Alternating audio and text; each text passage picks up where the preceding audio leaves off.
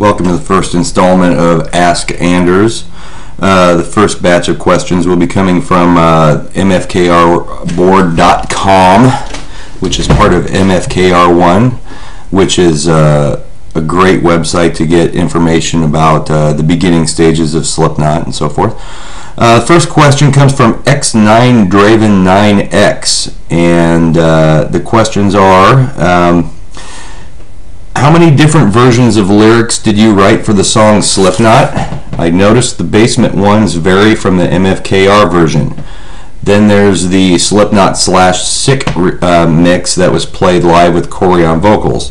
The first ones I did for the song Slipknot were very, very rough. Obviously the MFKR ones were too. I didn't have the werewolf influence in my lyrics in the very first one because I hadn't started playing it yet, and then once I did, I started changing the names of things, and I was really young and stupid when I was writing those lyrics to begin with, so there was a lot of stuff in there that I didn't believe in anymore by the time we actually rewrote the song with Slipknot. And then Corey obviously did his own version once he took over the reins, and so there's really 3 different versions. And also, how do you feel about the band redoing older songs from your era of singing? I don't have any problem with it. It's theirs, you know. I'm happy for them to do whatever songs they want to do that they wrote. Next comes from the Red Rocks, and this is, did you ever have any regrets leaving the band? Well, of course. I'd be a lot wealthier and I'd be having a lot of fun right now, maybe, or maybe not. So right now I have no regrets. Back then, yeah, a little bit. It was hard to take for a while, but got over it like everything else, you know. Next question is coming from the Latex Mask, and the question is, what is the feeling you get knowing you started such a legendary band?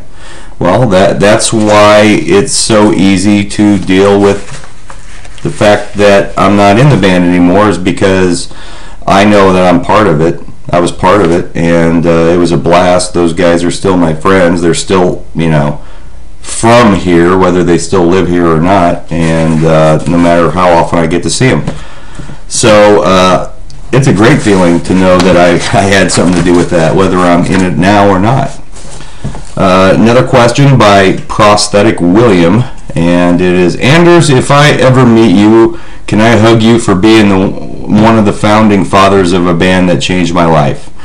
I'm not going to say yes or no. I'm going to say, let's see if you have the guts to try it.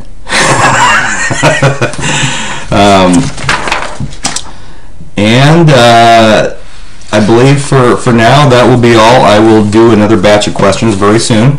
Don't forget to subscribe to my YouTube channel, and feel free to ask me any questions you may have about anything via YouTube if you'd like to record it, or in the comment section at the bottom of the page. I am reading this all off of a script here because I'm not good at improv.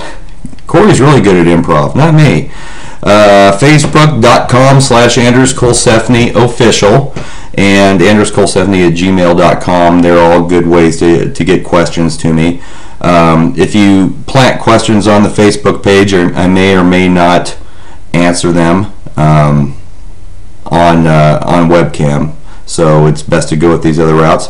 And if you want me to mention your name or anything else with your question, please include that with the question, and I will say your name. If you don't want me to, if you want to remain anonymous, don't put it on there. Anyhow, that wraps it up for today. Go Vikings. Yeah, lovely season we're having. Anders out.